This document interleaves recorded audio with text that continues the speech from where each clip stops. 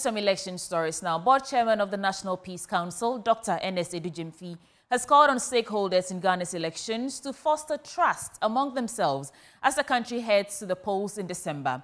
Dr. Edu-Gyamfi added that these mistrusts have often led to tension and considerable violence in every election since the beginning of the Fourth Republic. The following report has more. Speaking at the inauguration of the Committee on the Code of Conduct on Vigilantism and Elections, Dr. Edu-Gyamfi said the issue of vigilantism that characterized the 2020 elections posing a severe threat to the country's democracy and hopes the newly inaugurated committee will ensure it does not recur in this year's elections. Since the Fourth Republic, all elections have seen mounting tension and considerable violence. There is mistrust among stakeholders in the election management system. This is not healthy for our democracy.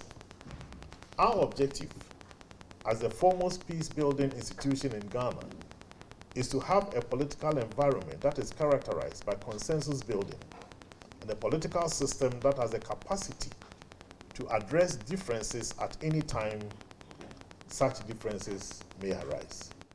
This is because protracted election-related disputes gives us cause to worry, as insurgents are always lurking around to use our vulnerabilities for their nefarious ends.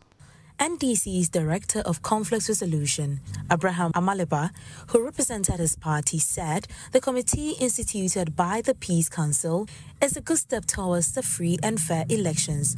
Mr. Amaliba indicated the new code of conduct will serve as a self-regulatory mechanism to guide the party in ensuring the successful conduct of the December polls devoid of violence and the use of vigilantism. With this initiative, members of the political parties will be required to play in accordance with the code of conduct. We, as a political party, would then have to educate our members on the code of conduct. So from here, I would go back to the party headquarters and initiate a move to educate our members across board. MPP's Director of Finance and Administration, William Yamoa, said his party does not have any vigilante group and will also abide by the new Code of Conduct on Vigilantism and Elections. William Yamoa indicated that the MPP has confidence in the security agencies and will not involve vigilante groups in the 2024 elections. We believe in the institutions of this country, and that is the police service, the military, or the Ghana Armed Forces. We don't believe in any groups of people who act as vigilante groups or security. And I want to take you back a bit.